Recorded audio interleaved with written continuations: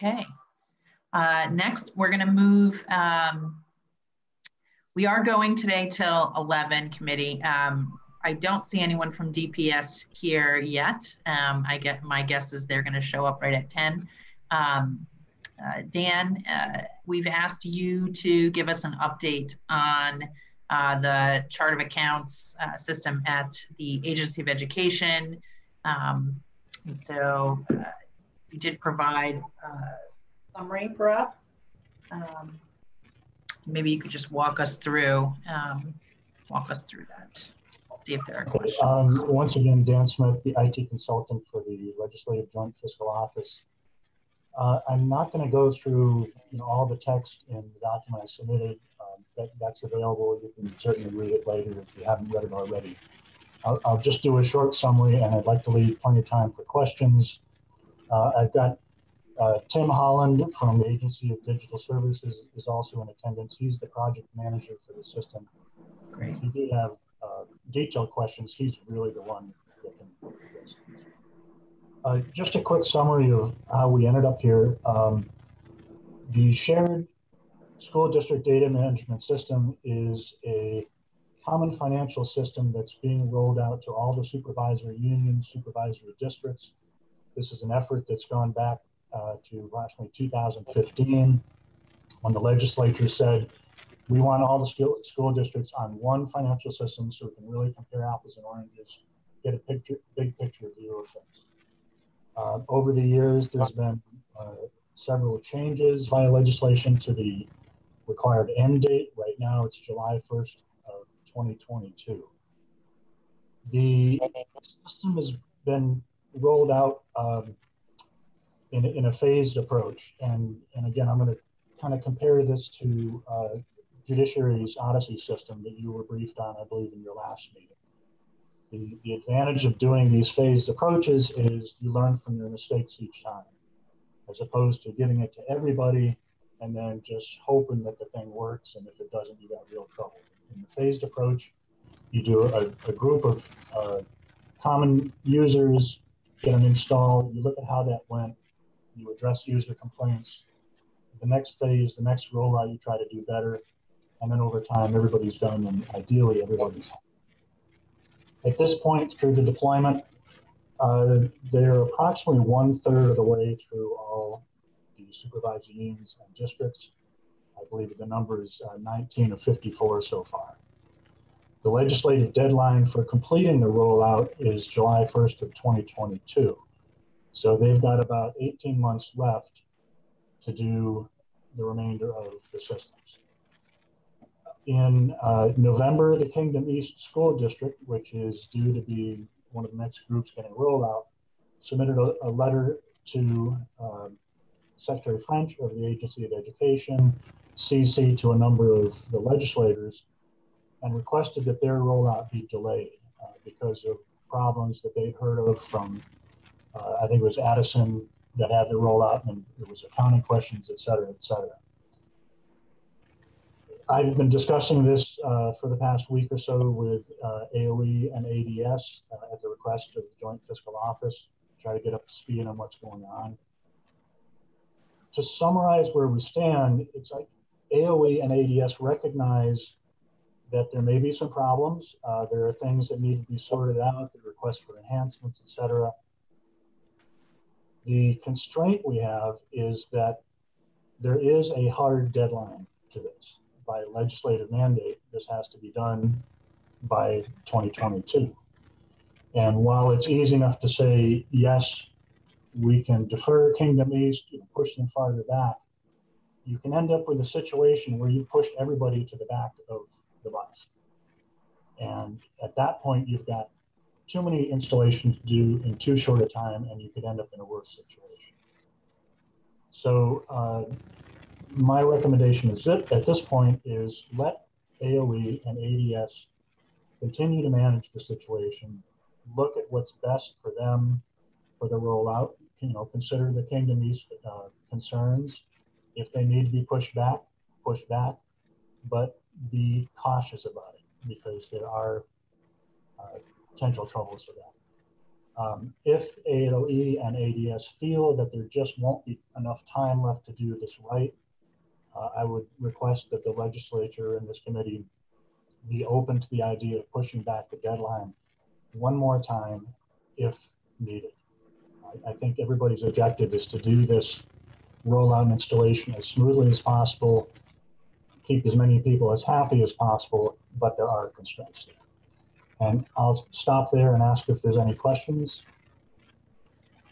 So I have a question. So having spoken with one of my two supervisory unions that has gone through this, they describe the process as excruciating. So I guess my question is maybe for Tim, but maybe for you, Dan, it's more around personnel and assistance that's available for supervisory unions as they are working through this process. Is that something that you're able to talk about? The one point I do want to make is similar to the judiciary system. We're experiencing a phased rollout of a very complex system to people that already had existing systems that may be better or worse than what is being provided. And then on top of that, we had the COVID-19 pandemic, which has really thrown a monkey wrench into resource availability, both in the SUSD side and on the state side. It really has made things difficult for everybody. That said, I'd like to ask Tim to jump in if he's available. Good morning, this is Tim Holland, Project Manager, the Agency of Digital Services. Thank you for inviting me.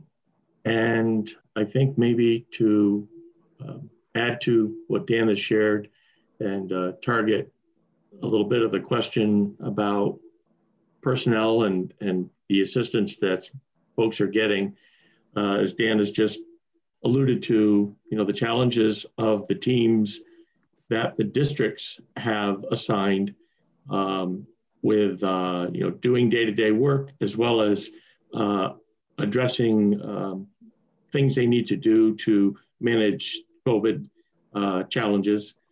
They are continuing to work on the project. I don't know how much of a distraction that is for each of the members, but in terms of what our project team is bringing to the table, about a year ago, in October of 19, we processed an amendment to this contract and added $1.2 million for additional training and support services, and have provided every district going through this process with a very generous, and nobody has yet hit that threshold where they have asked for too much, but a generous amount of self-directed, requested help from the consultant. So as soon as they find they need help, they're struggling in any area, they want guidance, they want more help with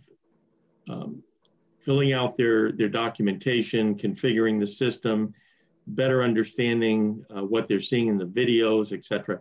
It is available to them. They schedule it, they get it, it's scheduled at their convenience.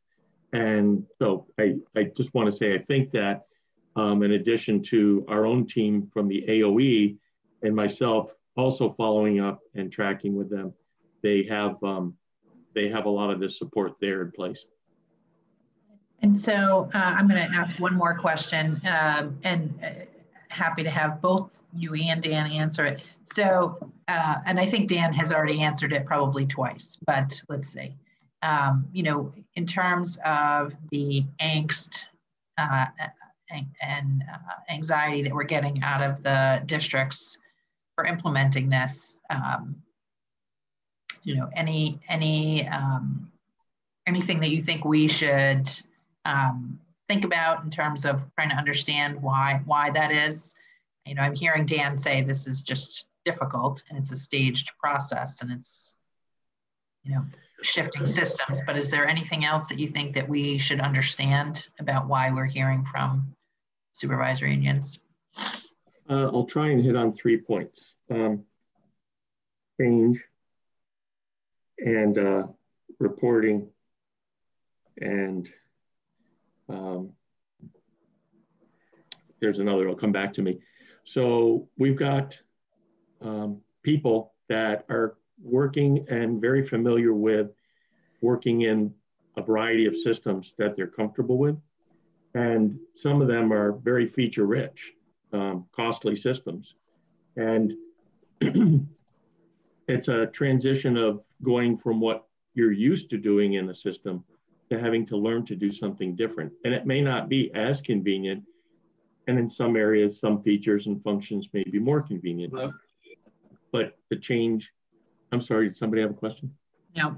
Oh, so that has been one of those areas where people have come to the new system, they don't see something they feel is important for them and have asked for that to be enhanced. We have established a governance and change advisory board with the districts, both members of the finance business manager group and the HR professionals group. And they help to advise the AOE in terms of prioritizing these or dismissing any that as a group, maybe they help that district understand ways that those that have already gone in are able to do what it is that the individual has brought up.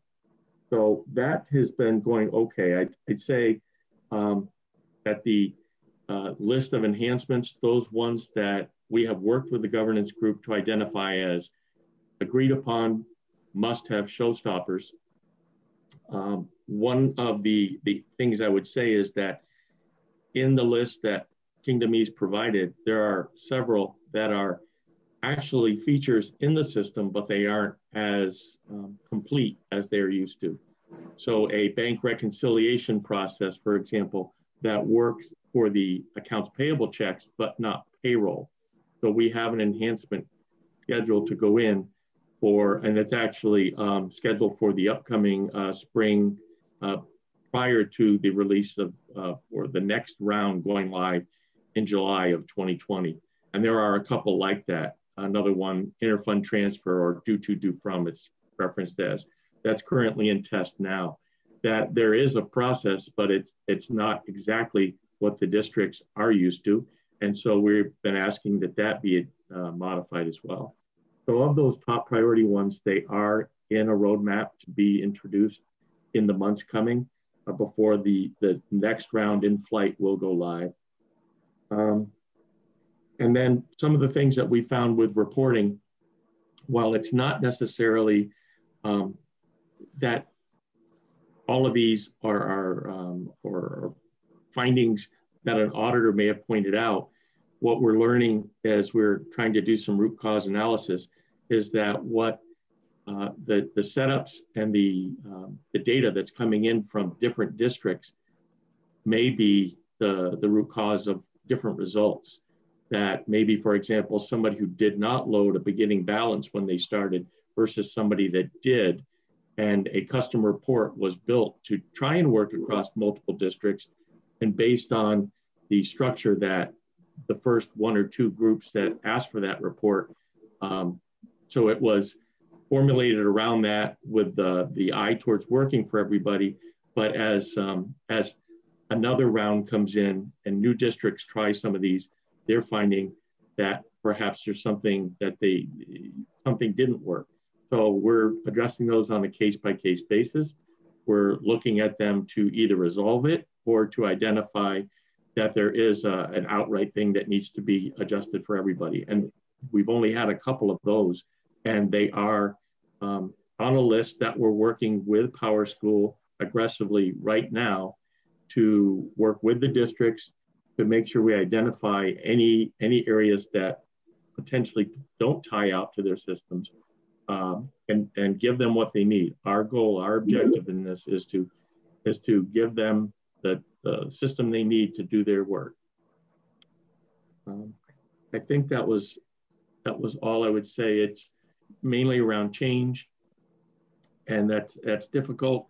And as Dan said, other distractions, if you will, and challenges with COVID. And I think that this, lastly, maybe to say that this is not the kind of work day in and day out that these people do, like a dedicated person or persons that work purely on extracting data, loading the tools, and these being spreadsheets that then can be imported into a new system, setting up tables and areas that some have gone through migrations before, others have not. So the learning curve there is a little bit more for some than others. And we have heard some pluses along the way too. So like you see in many projects, you don't always hear about the things that are going great, but you're often, hear about the challenges as they come up. Okay, thank you, Tim. You're welcome. Committee, any questions? Okay, Dan, thank you. Oh, Marty, did you have a question?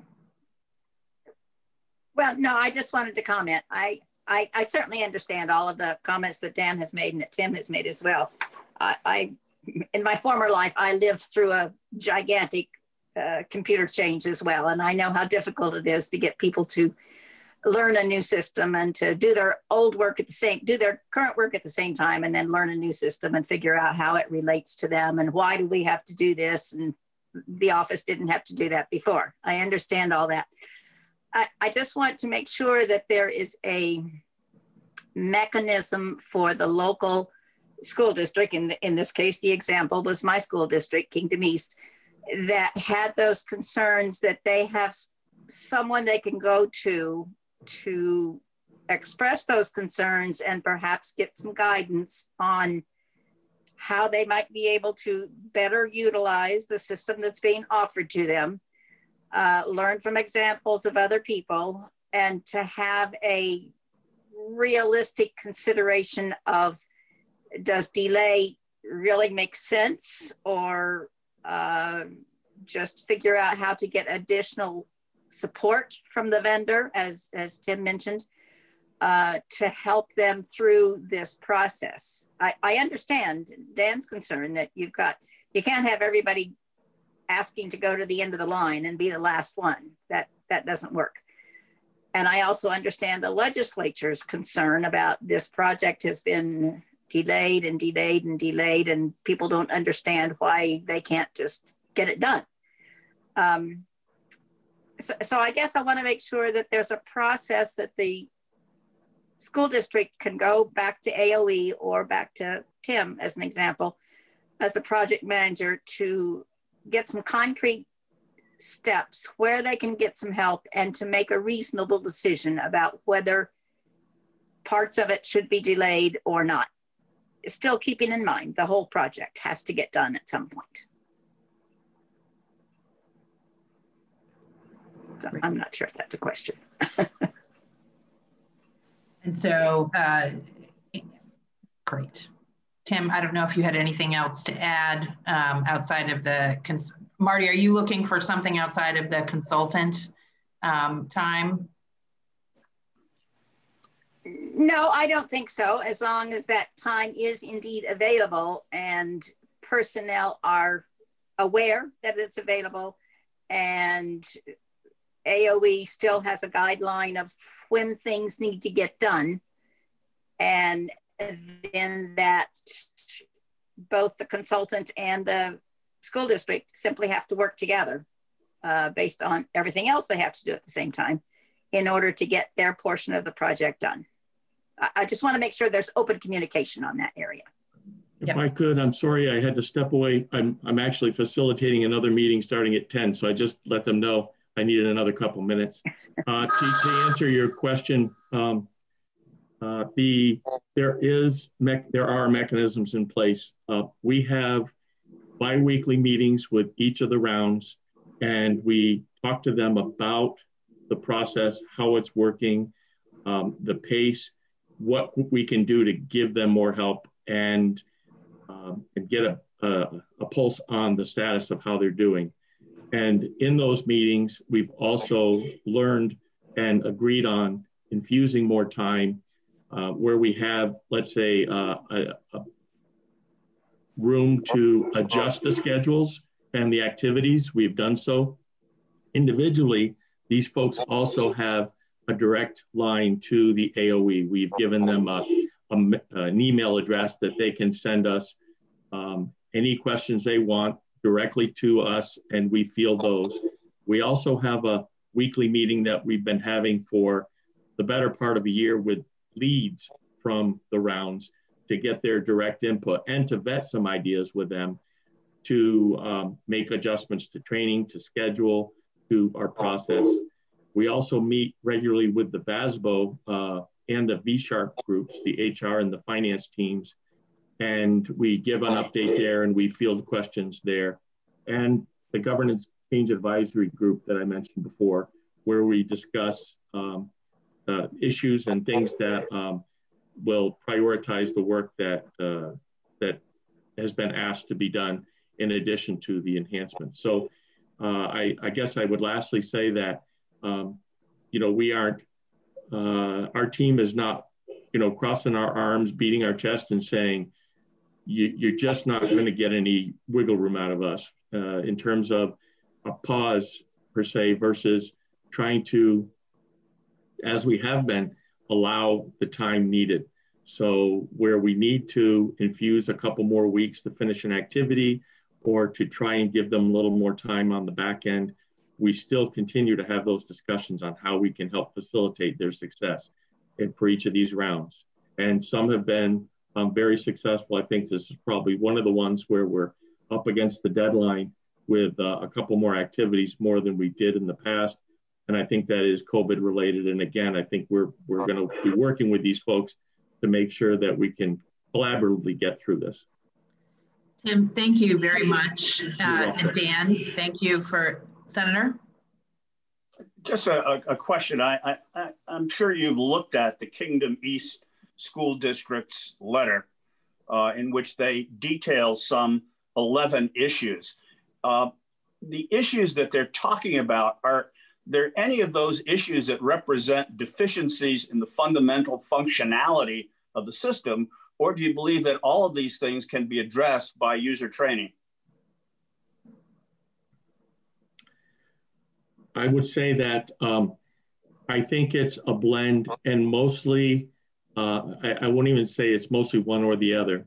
Some that we've already gone through this response have identified that it is a misuse of the system and what I'll call not inappropriate, just training, back to your point. And there are some that we have identified that are not features, as I mentioned a couple earlier, that are either partially or in full available, and we're working to get those in before the next round, the current round goes live. And lastly, there are a couple that have come up that we are working with the vendor, PowerSchool, to confirm that at the root cause, while it's not the way the system is intended to be used, or what could be perceived as training, it still is questionable that a person could be able to do that activity. And that may end up resulting in an enhancement request to shore up any items that could be something that just shouldn't be able to be done. So as an example, really quick, the reference about changing the name on a check. There is a report that shows what names were on every check ever issued. But the vendor table that a check is issued to is pulled from when other reports are run.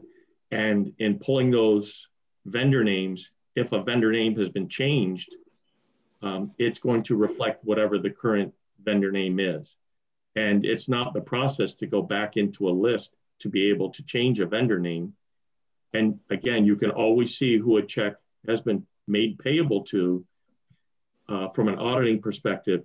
But it's one of those things that we think, even if it was done incorrectly, the fact that it can be done, we want to ask that it be an enhancement so that, it'll always have to be a new a net new vendor, even if you're trying to correct something about that vendor. We have to work through the details of that, but that's an example where it's kind of in between. It's a training issue, but it's also something we're taking seriously enough to make sure that it goes away. I hope that helps. Thank you. You're welcome. And thank you for having me. If there's no more, I'm gonna jump over to my other meeting. Thank you very much, Tim. And Dan, thanks for your work on this. We are going to move into reports from the Department of Public Service. Commissioner Tierney is here with Clay Purvis and Rob Fish. We have 3 items that we want to get through here. We want to get an update on the current status of the CUDs, which we had hoped to get to at the last meeting. So we'll start with that. We want to talk about the latest monthly report and the CARES Act spending. And then we want to talk about emergency plan and the plan for the creation of the 10-year telecom plan. And we do have both the monthly update and a letter from the commissioner regarding her intentions for the 10-year telecommunications plan update that have been posted to our site. And Mike, I'm seeing you post in chat. If there is another document besides those 2, it would be good to let me know. Yes, there are 5. Whoa. There are 5 additional documents that I have posted to the web, came in shortly thereafter. I just sent the link to review all of them, and I've made Clay the co-host so that he can share his screen as he presents them. Okay. Great. Excellent. Let's start then with Commissioner, if you could get us started with the CUD update. Absolutely. Good morning. It's a pleasure to be here again. And I think in the interest of time, we'll just go directly to Rob, who is going to give you a combination of what would have been presented the last time and then the more recent developments we have to report. Go ahead, Rob. Thank you. Great, thank you, Commissioner. This is the same presentation I was planning to give last week, but I will add additional information. Do I have the power to share my screen, or does Clay want to go through the slides? I don't know if I have that power. Robert, I've made you a co-host so that you can, if you know how to, share your screen. Perfect. Well, let me do that, and I will figure that out. Hold on a second here. I apologize.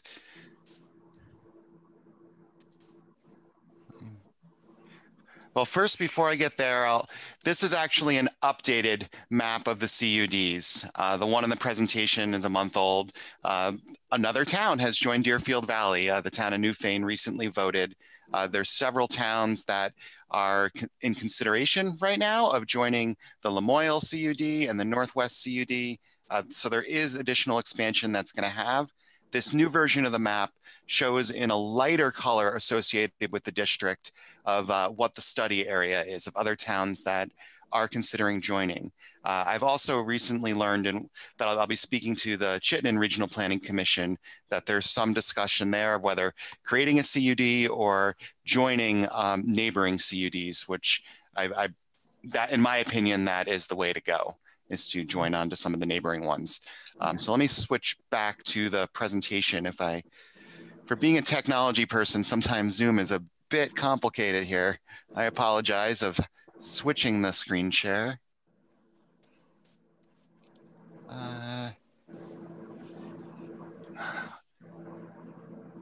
Sorry, wonderful technical difficulties here. Robert, sometimes if you, this is Mike, sometimes if you just stop the screen share and then start a new one and select the screen that you want to share, that works better. Okay, that's what I'm trying to find, is that's, stop the share. There we go. Okay, thank you. Sorry about that. Now let's try this again in the presentation.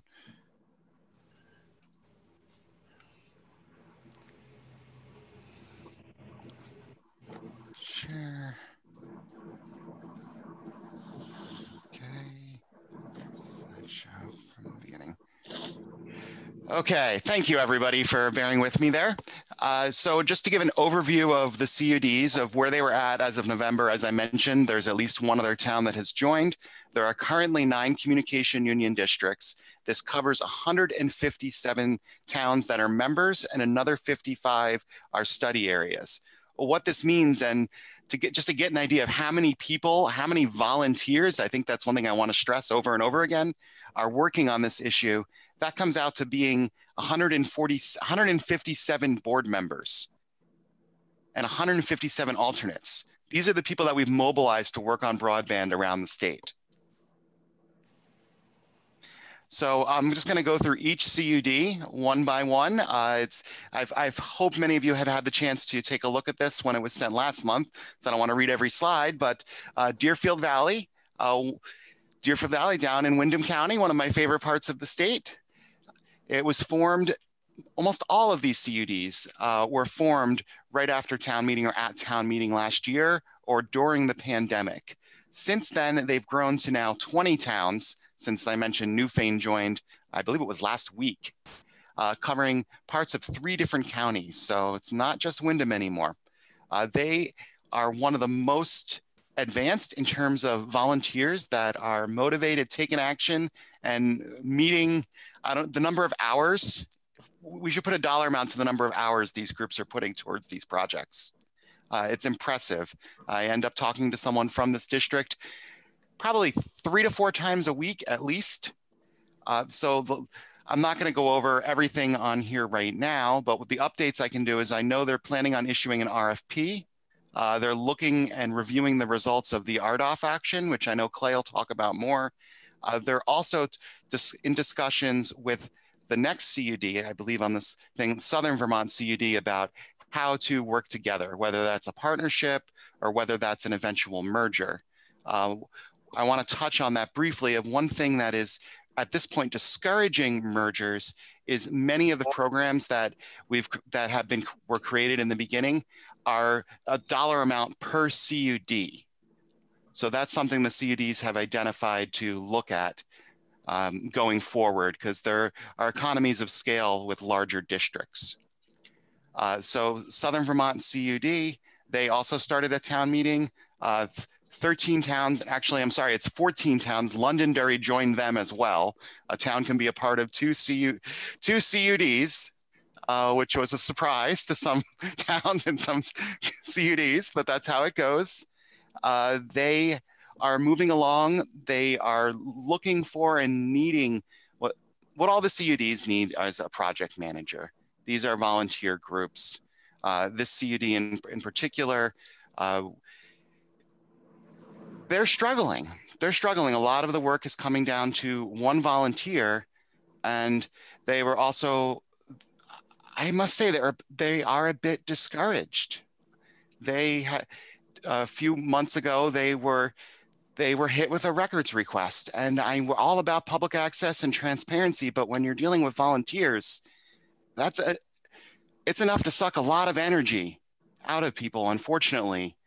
So that is another issue that the CUDs have raised with me, is of how to make sure the public is in the know and how to also be able to compete in a competitive environment. So, and on each of these slides is also the link to the website, and most of these CUDs are working on improving their websites now to integrate both information on various programs to increase connectivity, to just be more of a force in their community. Otter Creek CUD, or Representative Sibley, do you have a question? Yes, I did, really quickly. Can you just tell us the pink outline, what that means? Is that the study area? That was the study area. On the new map, we've associated a study area with the respective CUD. That's why we made that change. But for this presentation, it was based on the old map. So great. So those are towns that may end up joining. And this is in the case of this one, it's Otter Creek CUD. It's mostly Rutland County, and you can see some of the towns in the south are already built out by fiber from VTEL. So they are currently not part of the study areas. So we expect this CUD to grow a bit more. We also expect them to continue to working closely with the Addison County CUD, which is also known as Maple Fiber. One other thing I didn't touch on is in each of these districts, we are working with the districts to install additional Wi-Fi hotspots to the point of where we're covering almost every single town. I was hoping to share a map. I will send that later, but we are going so fast with installing. The minute we create a map, it's outdated. We will have 190 sites statewide by the time this is over. Off the top of my head, it's about 45 in the Kingdom. I think 19 in Deerfield Valley. They're spread evenly around the state, but with a focus in areas with lower levels of connectivity. So Addison County, also known as Maple Fiber, was their new name, which is great. They, like all the other CUDs, are working through their feasibility studies and about to move into the business planning status.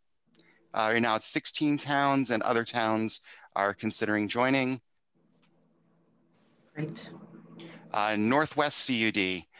This is another CUD that has a great number of volunteers that are participating. It's one of the newer CUDs.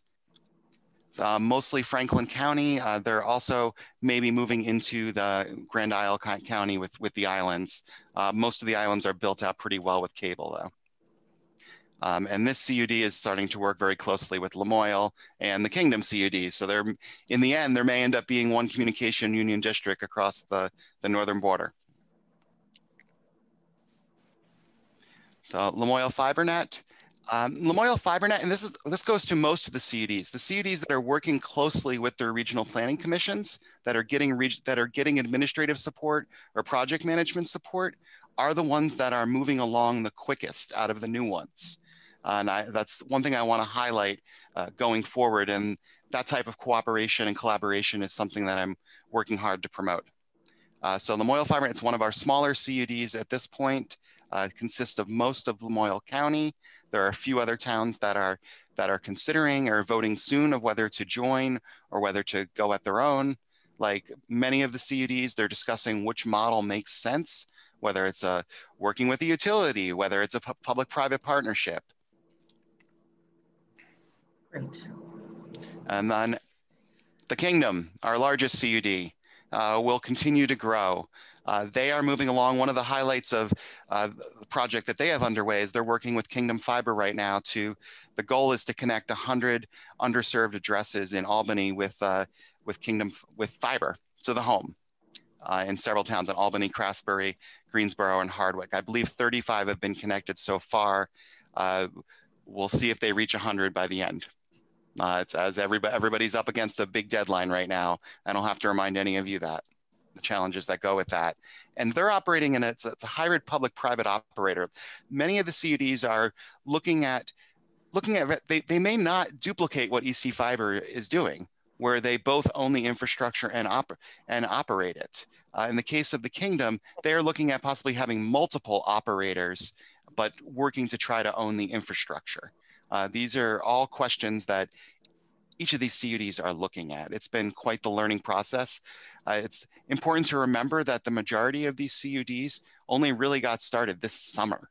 Right. And I am beyond impressed by the number of volunteer hours that are put in and the progress that they've made. It's never enough, of course. There's still plenty of people that don't have access to broadband, but they are making progress and positioning themselves to be major players going forward. CV Fiber is about to issue an RFP. They are working to submit a loan application to VITA and are looking to build. Like several other CDs, they had big plans for what they hope to be able to accomplish by the end of the year. They are moving it forward. They have a project manager. I believe they're going to be looking for a new project manager. And that's just to identify another challenge. One of the challenges is, so some of this CARES Act money was able to provide that administrative and project management support, and that runs out the end of the year. So figuring out how to fill that gap is something that I've been spending a lot of time on. We've been partnering very closely with the Community Foundation to direct some funds to assist with that, but it's never enough. I can go over a little bit about some of the other funds we've leveraged at the end of this. So EC Fiber, they admitted 8 new towns. They hope to be building out some of them this year.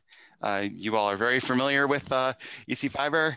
They also are just selling additional, I think it's 12 million in municipal bonds. They said they were going to be closing in early December. I don't know if that's happened, but they continue to steam ahead with serving additional people. So I know that was a quick overview of a lot of information on that slide. So I welcome questions and can go from there. I'm going to stop the share. That was great, Rob, and exactly what I was looking for in terms of giving us just a high level of where the CUDs are. And two takeaways I heard you talk about were the need for project management. Well, the first thing I heard you talk about were the hundreds of volunteers that we have standing these, answering this call, and that they need project management support, and that they're having some public records request challenges that probably relates to the project management support as well. Committee, do we have questions? Senator. Will the department be offering any recommendations to us about needs to change, amend, or expand the legislation that we have for CUDs?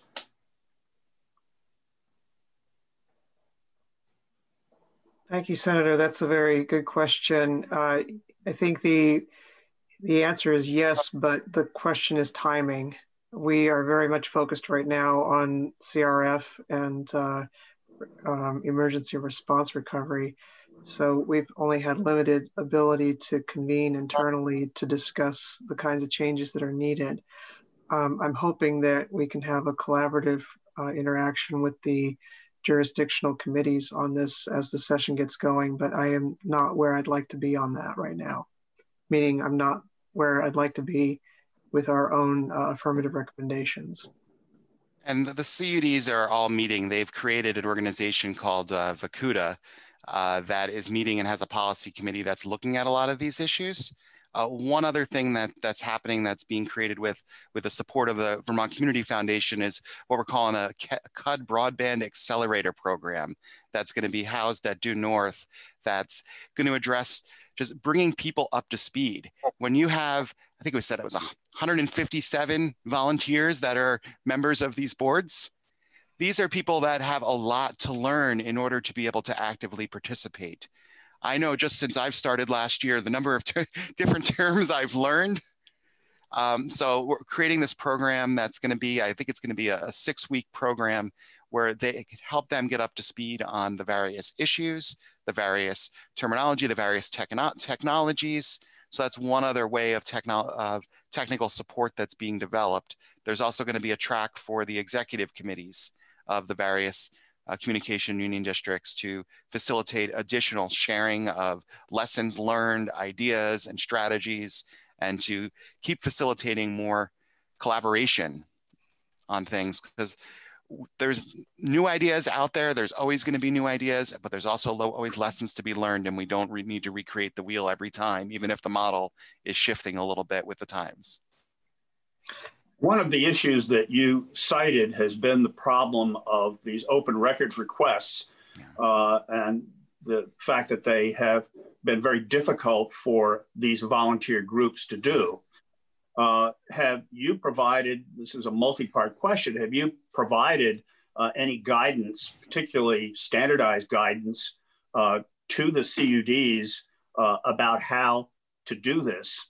And secondly, when these groups now create yet another group, which is kind of an umbrella organization for the CUDs, have you provided any clarity as to how and to what extent that entity is also subject to the Open Records Act? Have you sought any legal advice that might help clarify that? So I'm going to take those questions, Senator. Forgive me, I've got a frog in my throat. You're highlighting a very difficult issue because the department providing legal advice is fraught with problems. So we have provided as much guidance as can be provided without tripping over that line. And I cannot recommend that the department be doing that. So some of the CUDs, if I'm not mistaken, Rob, have used some of their CRF money to retain legal counsel and to get advice on Public Records Act issues. The other thing that's very thank you. The other thing that's very touchy about this subject is that you're talking about something that goes to the core of transparency. And so the department would not, my department at least, is not going to be making an argument for less transparency. But there is a real friction here, especially given the volunteer nature of the people who are doing this work in deciding how much of their time can we realistically accept will be spent on doing the work of the CUDs and then tending to the responsibilities of a governmental subunit when they're not even governmental employees. So these are things that need to be thought through. And I think the best thing to do would be to hear directly from the CUDs on that.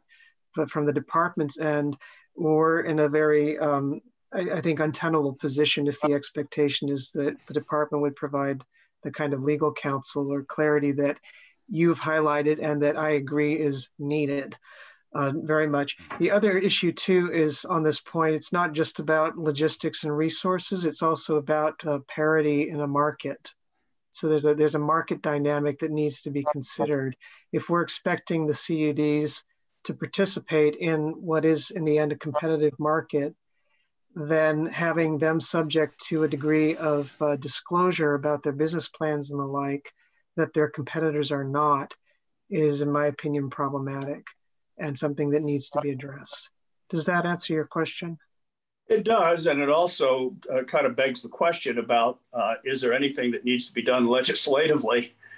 It certainly, as I said, we aren't where we would like to be. I have to say the strain on the department is enormous at this point, and it's not just the telecommunications work that we're happy and pleased to be doing, very proud to have done.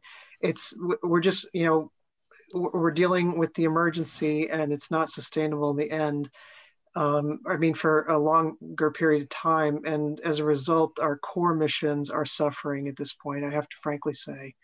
And there are a few issues I care more about than things like public records. I think what's happening in our country shows that, much of what we have in public records today is a function of the Watergate era. And what's happening now nationally in our federal government is showing that a lot of those reforms have limitations, and we're learning lessons there that are going to need to be applied in due course. And where we're going to find the time to digest all of this, I don't know. Okay. Senator Kitchen, I think, had her hand up. She does. I do. Obviously, the staff time and burden to undertake multiple FOIA requests is proving to be very substantial. And Commissioner Tierney, is there a provision under existing statute where, in fact, after X amount of time or requests that there is a provision to bill for the time involved? I think that this is an area that needs further review, Senator, because my memory of the statute as drawn is that, yes, there are provisions that that require or that allow for billing. The difficulty that we're struggling with now is there's been subsequent litigation and a decision from the Vermont Supreme Court, and the administration has construed that decision in a manner that on the safe side, counseling side, instructs I hope I'm using that word right, the agencies to not charge for their time. I see. Or at least not in ways that are for activities that are core to how we are dealing with records requests now that the records are available electronically. And I just want to emphasize for the record that the department has met every request that has been sent to it. And we have not complained about the burden at all, because it's not good form and it's not proper for government to complain. The CUDs, it's a little different. These are volunteer citizens, And I think if you asked any one of those people who are volunteering, they would be the first to say they want government transparency. So this isn't about feeling like someone's put upon for having to do this good transparency work. It's that our expectations and our resources don't match the ideals in the statute.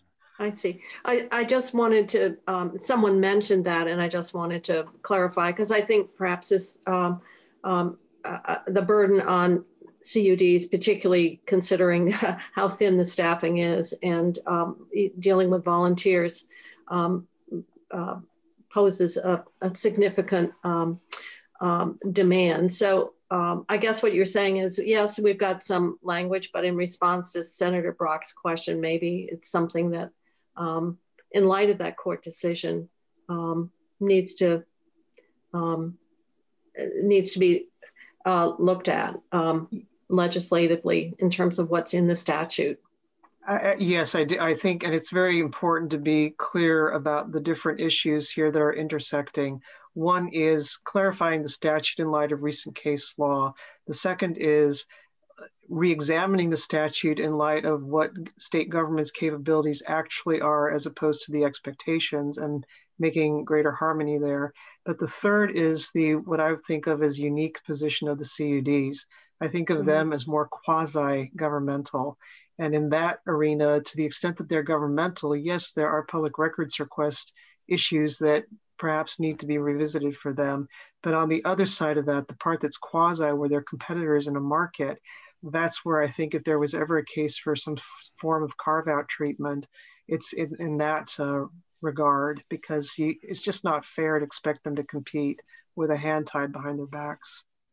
So happy to revisit that more, perhaps in GovOps or whatever the committee is. But yes, I think that would be a productive area for legislative attention.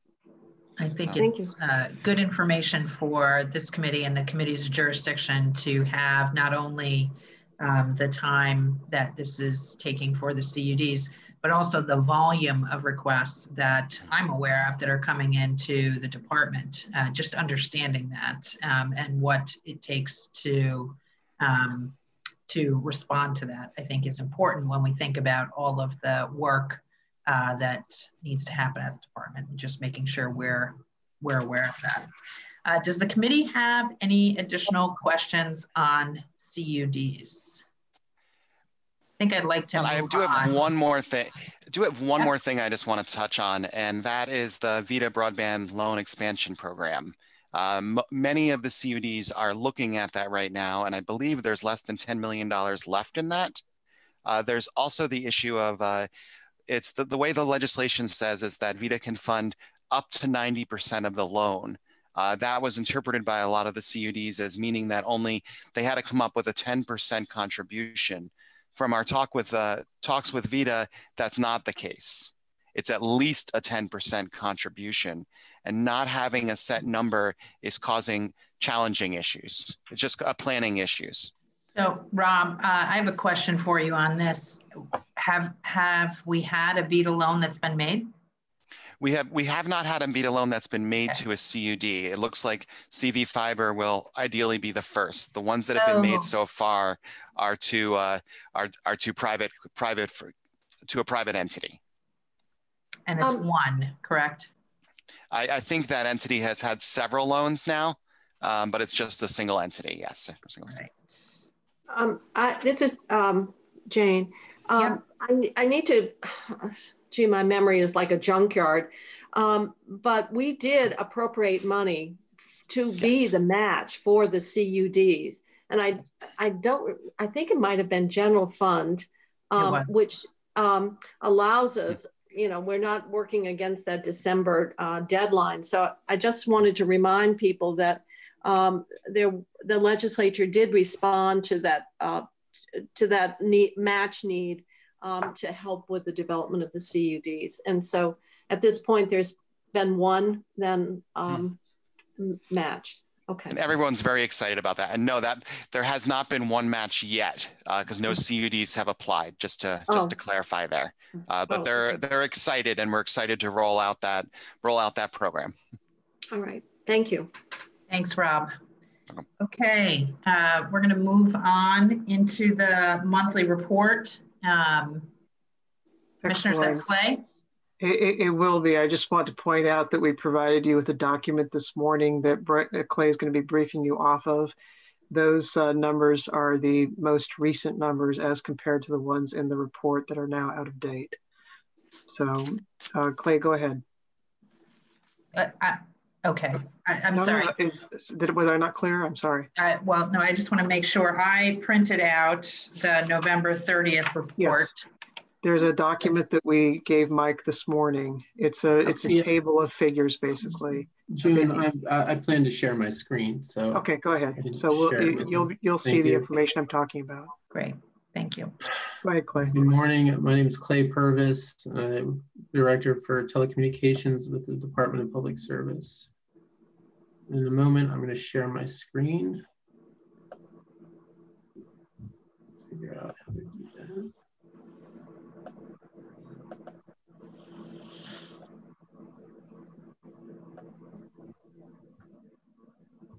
Is this showing up? There are 3 showing up, Clay, and it's the central one. There you go. I'm sorry, there are 3. Okay. It's there now. All right, great. Thank you. So I was asked to prepare information on CRF expenditures. We filed a report for the November COVID response connectivity report, talking about our expenditures to date. This chart here that I have, we put together to show what our expected expenditures will be at the end of the year. And most of them align with the chart or with the report we filed in November, or for November, excuse me. The one variation that I want to discuss at the outset is that in the November report, we did not subtract the amount that was reallocated for the wastewater program. So that is not present in our report, but it's present here. So these numbers should be correct. And as far as the spending authority column or the spending allocation column goes, should align with what reports the administration is filing with the Joint Fiscal Committee. So for connectivity, at the outset, we allocated 12 million. We've obligated, as in we have contracts for 11,974,000. For line extensions, that was capped at 2 million. We put the 2 million toward line extensions. We've only had 550,000 obligated. These are line extensions that could be done by the end of the year. So that leaves a rather large balance at the end of the year. The cause of this is largely due to the constraints on the December that were placed on carriers by the December 30 deadline. So excuse me. May I ask a question on that? Yeah. I've seen a document that talks about what would appear to be the possibility of extending the amount of time to do installations because of things like supply chain disruptions. Yes. We talked, for example, previously about long lead times to get fiber in. And as a result, that backed up our timeline. But I gather there's some Treasury guidance out that provides some exceptions. Could you address that? Yes, I can. There is Treasury guidance. The state's consultant has a memo out on, and I can send you a link to that memo, on extensions of time. It is possible to I have a copy of that memo. It's just called Supply Chain Disruption Guidance and Analysis. Correct. Yeah. Yeah. I think the major difference, when we will probably avail ourselves of that for some line extensions that we funded, as well as connectivity initiative projects, because we are experiencing delays due to things like supply chain issues. Make ready has been a significant issue. not to put any pole owning utility down. Every pole owning utility that we've dealt with has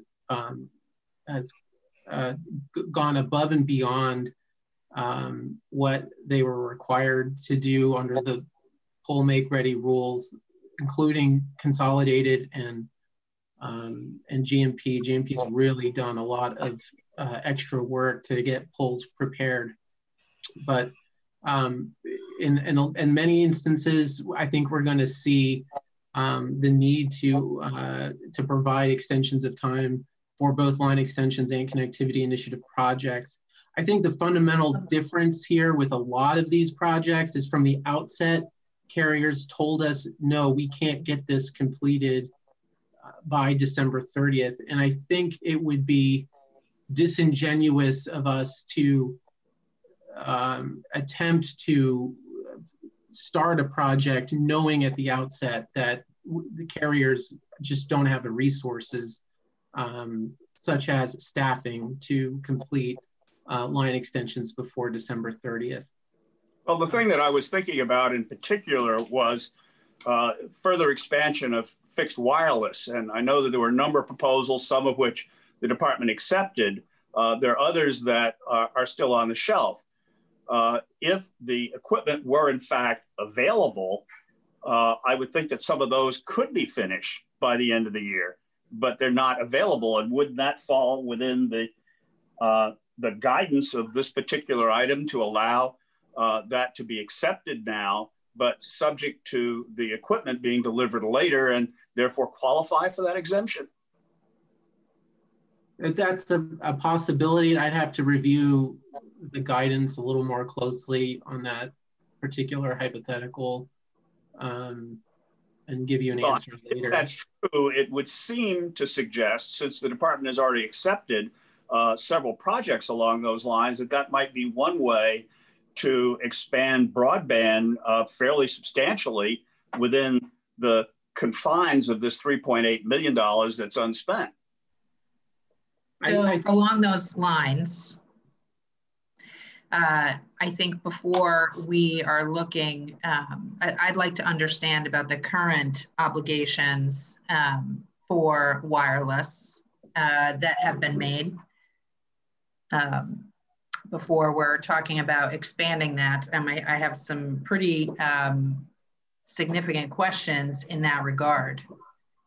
We had asked in October how those wireless addresses, and particularly awards that were made to folks who don't have the best track record in delivering what they have said, how those would be certified, how we would know that they were in fact providing 25.3.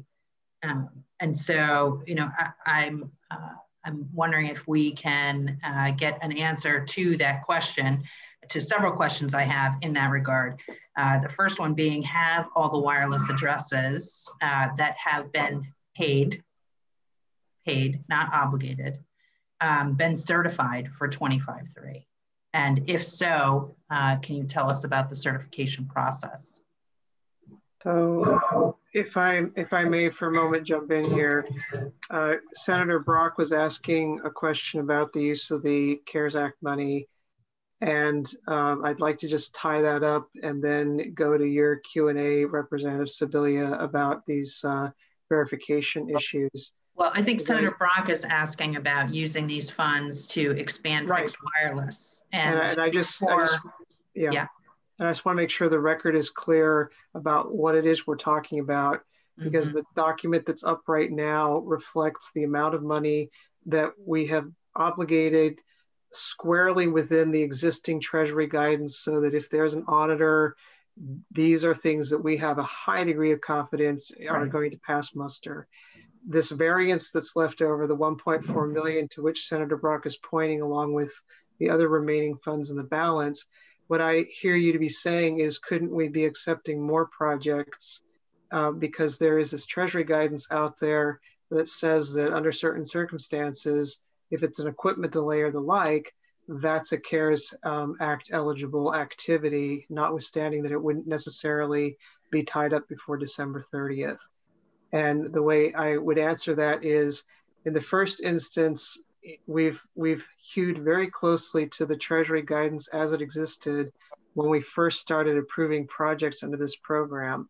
And as Clay was saying, the standard at that time for us was, if we don't think there's a good faith chance that this is going to get done by that December 30 timeframe, then it's irresponsible to have the project launch. That said, Clay, if I remember correctly, we have kept track of folks who have contacted us and who've wanted line extensions, whose projects we could not necessarily in good faith go forward with, in the hopes that if the timeline were to be extended, or if the consultants were to be more forgiving, if you will, in the guidance they give along the lines of what you're talking about, Senator Brock, that those could be then funded. And then thirdly, in the emergency telecom plan draft that we're reviewing right now, those folks have made a case that this program should continue, and because it's a useful tool in the toolbox, subject to the concerns that Representative Sebelius is now articulating. But they've made that case, and there is some chatter coming out of DC that the deadline, the December 30 deadline, will be extended. Of course, there'll be a question of whether this legislature chooses to leave this funding in place or sweep it to use it for something else. But assuming that the deadline were extended, or at a minimum that Guidehouse were to opine that we in fact could procure equipment, knowing that it isn't going to get here and isn't going to be deployed until after December 30, it is possible that we could do more extensions under this program. But that is not where the department is right now, and we would want something more directive from the legislature, I think, before we went down that path. Now, to Representative Sebelius' questions, do you want us to tie off the CRF expenditure discussion, or do you want to go into the verification process now?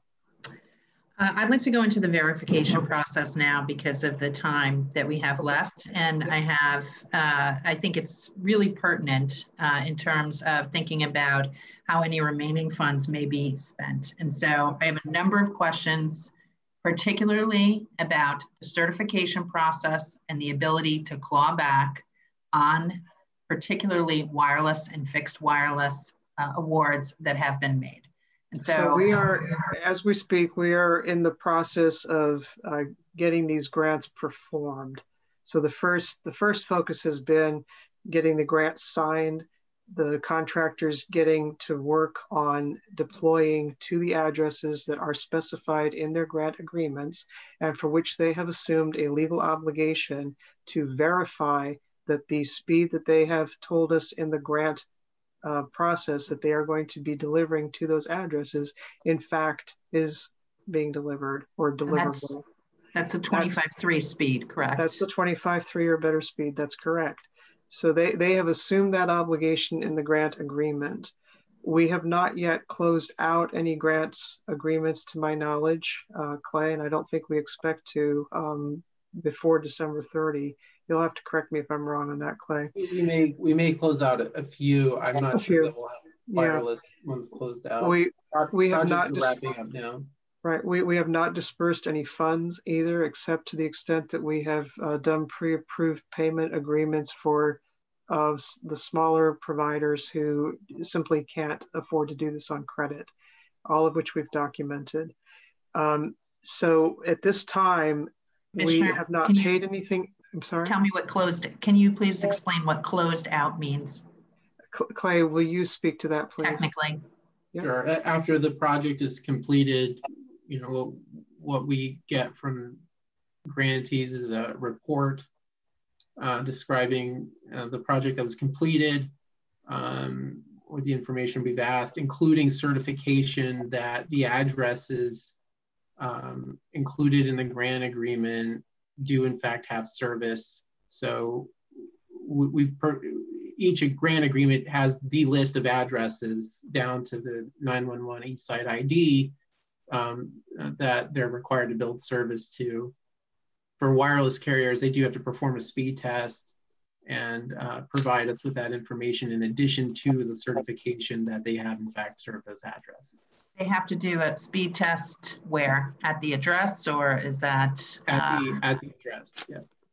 Okay, and so then every wireless address that you will pay for when you close out that grant is when you will pay for it, and that will have a certified speed test for the address done by the provider.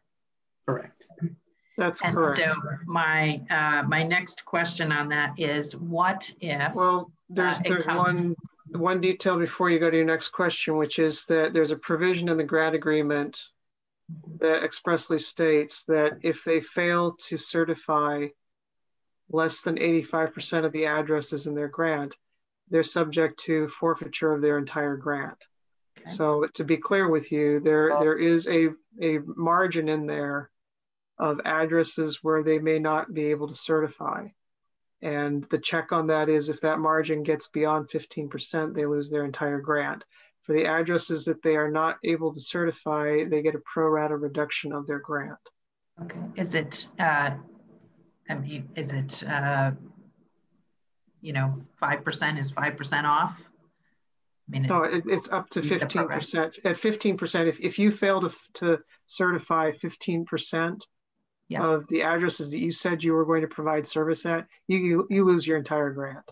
And so if you fail to provide at 5%, do you forfeit 5%? Correct. You forfeit a pro rata share. That's correct. And is there any provision, Commissioner, you know, in March, say these have been paid for, certified, paid for, and we have, they don't actually, the folks don't actually have to be taking service, correct?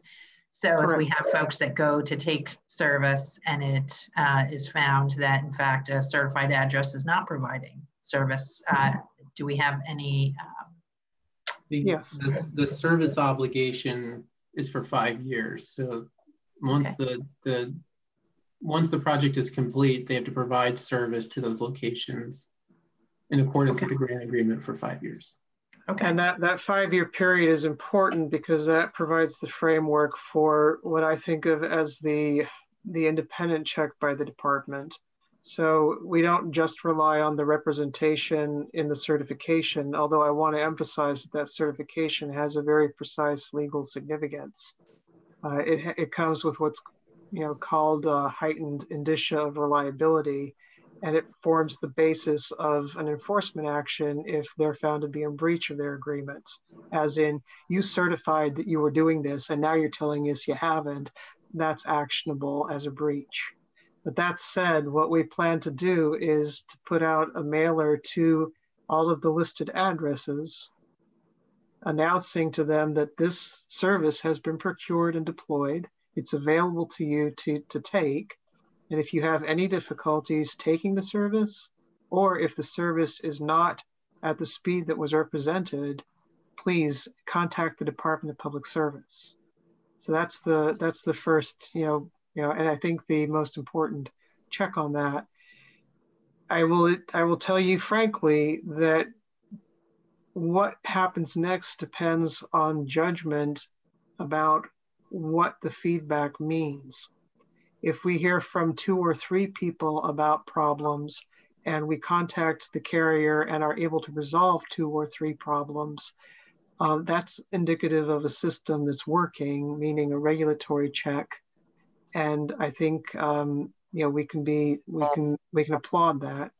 If we are getting back a response level that indicates that there's a bigger problem, if we start hearing from 10s and 20s and 30s of people who are having difficulty getting the thing that's supposed to be available to them, that becomes the basis of an enforcement action that's more legal in nature, as in going to court suing for breach of agreement. So there's a degree of judgment that will have to be exercised about what to do in the face of the numbers that we're getting by way of feedback. And that's very much the way that we approach other types of enforcement actions like this for other utility services. Thank you, Commissioner. This, as you know, is an area of significant concern for me, and I'm satisfied today with that your department is really managing for legitimate concerns. So thank you for the explanation. We are getting close on time. I would like to give Clay a moment to go through the rest of this. Do you mean the numbers on the screen? Yes. Yeah. Oh, very good. Because I just want to draw the committee's attention in case we run out of time to the fact that we've also provided you with a new coverage map that shows the outcome of the Rural Digital Opportunity Fund auction that the FCC just concluded. That may be of interest to you. But it wasn't on your agenda for today, so but it's there for you to look at. And if you have any questions, please let us know. We're happy to answer them. Go ahead, Clay. Thank you. So as I was saying, the line extension is kind of under budget, but to the extent there is an extension of time, or we are able to do line extensions in 2021, I do believe the capacity is there. We have a lot of applications that are simply on hold because we've been told that by the carrier that they just can't simply get to these by December 30th. And if there is an extension, we would expect to complete those and significantly increase that number. On broadband subsidy, again, we have an issue of a low take rate. Take rate has increased significantly in the past 2 weeks. I think as a result of some advertising efforts that the department undertook in November. So we still have 1,200 applications that are pending that carriers are working through. So this program we budgeted $3 million, a little over $3 million for. That's now down to $2,658,000. But again, if an extension were to occur, I think this would be a valuable program to continue through the school year. Wi-Fi hotspots, Rob could speak to that. We're going to blow the budget on that. Everybody wants a hotspot. That's been very successful and from the standpoint of deployment and popular with the towns and the communities that are receiving them. If you have questions about CUD infrastructure and planning, I would defer to Rob. These are the $2.3 million that was allocated to CUDs to do planning. A lot of the same problems with the other infrastructure projects. Just getting projects done by December 30th has proven very problematic. But CUDs have come up with some creative ways to do something valuable in their communities. The COVID-19 telecom plan, we budgeted 500, we're spending 475. PEG TV funding, we're gonna draw that down to 0. But if we could just go back to the emergency telecom plan, we've also provided you with a slide deck that the consultants have been using to brief folks in public hearings around the state about the preliminary findings. We expect the final report December 20. And at that time, we're happy to schedule a legislative briefing of any description that you folks feel would be useful for your colleagues to ask your former colleague, Mr. Dunn, to walk through that report for you. As usual, we are at time. We have not gotten to the emergency plan, and we may not have gotten to, but I want to be sensitive of my colleagues and your staff's time, Commissioner. Are there any last questions or important issues that you think should not wait, Commissioner or committee? Well, at what point will we be, as a committee, be able to hear about the broadband plan. And again, the planning, which is also on our agenda, re the 10-year telecommunications plan. Those, I think, are critical issues that should not wait until we're back in January. So we have a letter from the commissioner, and that is posted on our site about the regular 10-year telecom plan.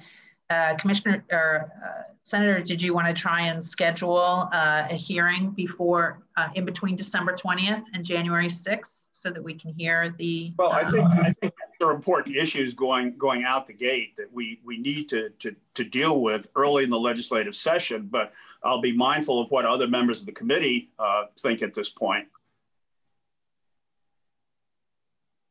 I certainly would agree with you. I think that we had some encouragement not to add additional meetings at this point. And so, we're just running into the, we're running into the holiday, we're in the holiday period, and looking at the legislative session starting. And of course, then we have the committees of jurisdiction coming into play, who of course will want to be hearing about this.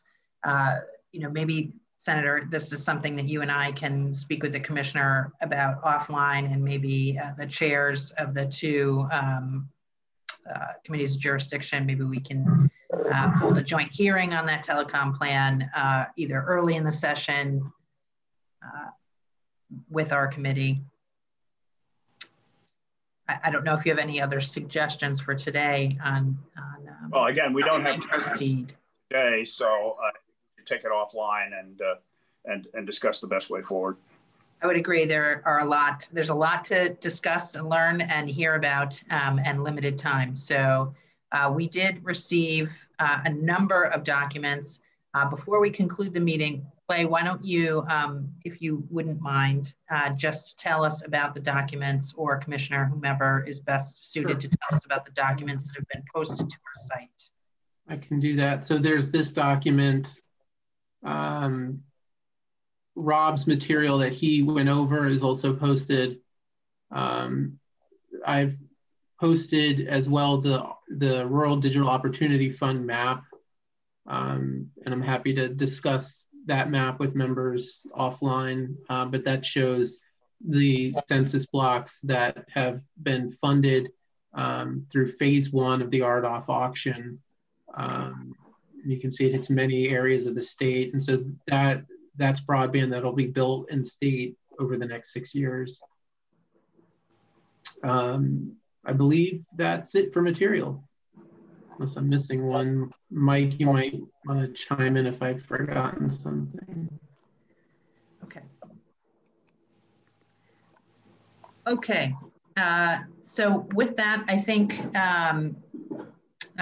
we will adjourn. I want to thank everyone for their time today. Commissioner, as always, we've run out of time, and we have a lot that we want to discuss with you. So we will be in touch to talk outside of this committee, and look forward to working with you in the upcoming legislative session. Okay. If it helps too, I'm happy to offer that we come in as early as possible in the legislative session to brief you on what will then be the final emergency broadband action plan, and happy to brief you on the RFP that we've put out for the 10-year plan, if that helps. I just know that between now and the end of the year, things get awfully crowded for everybody. And I can understand Senator Brock's concern about wanting to take these very important matters up. I think what we're starting to feel, frankly, is the lag is now caught up to us of things that are getting deferred because we're dealing with the emergency. But however we can help get you available a copy of the RFP that we can look at. I'm glad to get you that. We can send you that. Thank you. Absolutely. Let me just, for the purposes, just to do it, do folks on the committee feel like we could meet again prior to the session? I think it's really tough, and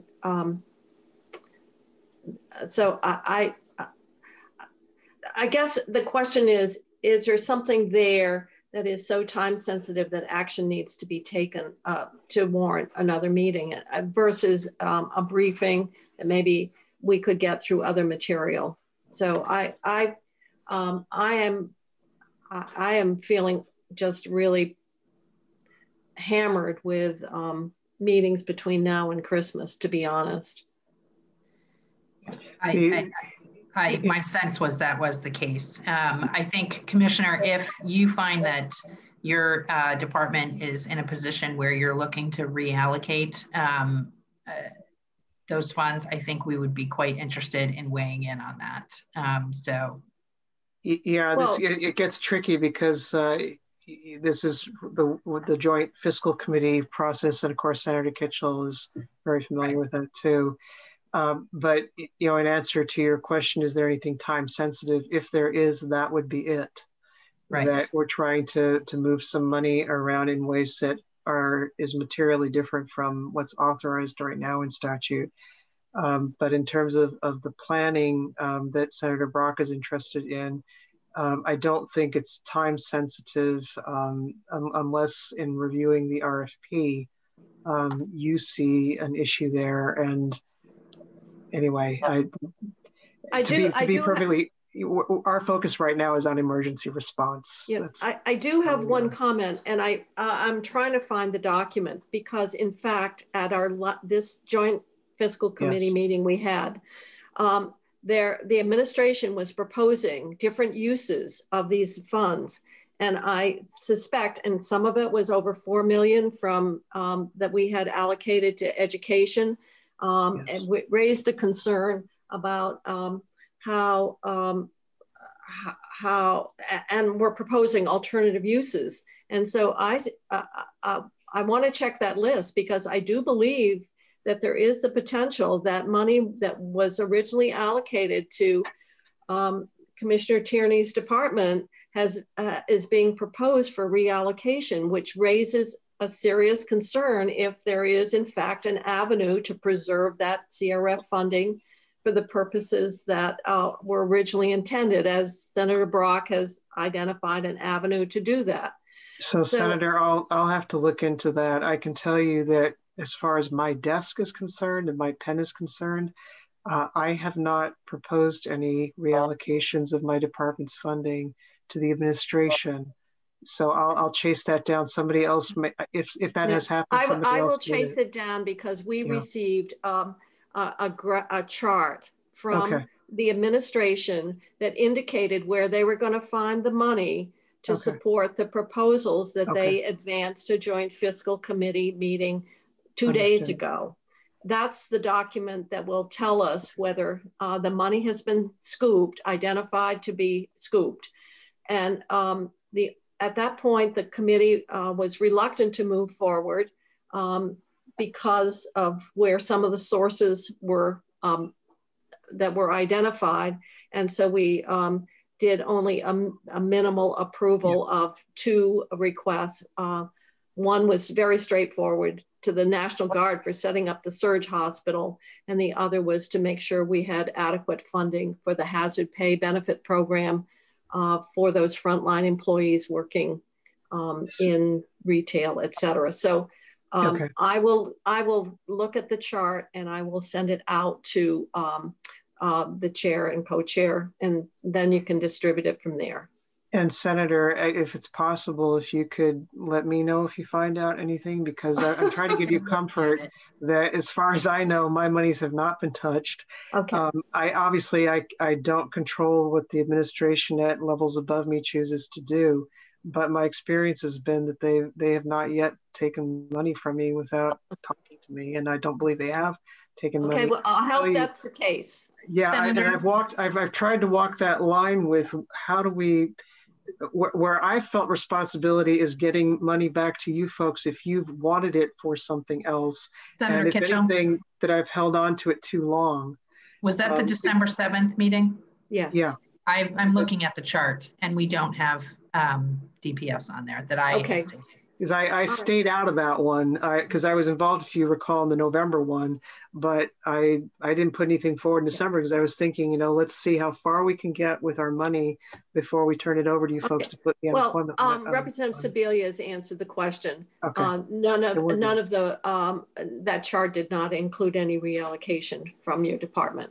But this is a very helpful exchange because, as you saw from the chart we presented today, if we do have that $3 million overage, my thought is, and this is really what Jai Talk can help me with, my thought is that we should try to hold on to that money in case there is an extension of the timeline and use it for the purposes that it was appropriated for. But there is tension there because I'm aware that money's needed in the unemployment insurance fund and the like. So if you have guidance to give me on that, I'm all ears. But it's been weighing on us heavily that we do have this $3 million here that we're having trouble with. So, Commissioner, I'm going to ask that if we get to a reallocation spot for you, that you reach out to Senator Brock and I, and that we see if there is at least if there's a way for us to meet briefly to talk about that. Sounds like a plan. Happens before the year. Is that Senator Brock? Does that work for you? Okay. Great. Okay. I want to thank everyone, and I appreciate your patience. I wish we had more time. I appreciate everyone staying with us over time here, and wish you all happy holidays. Thank you again, Commissioner, and your staff. We know that you all are doing triple time these days. You. So, and thank you for all of your input, legislators. You've been extremely helpful, and I've personally enjoyed this collaboration.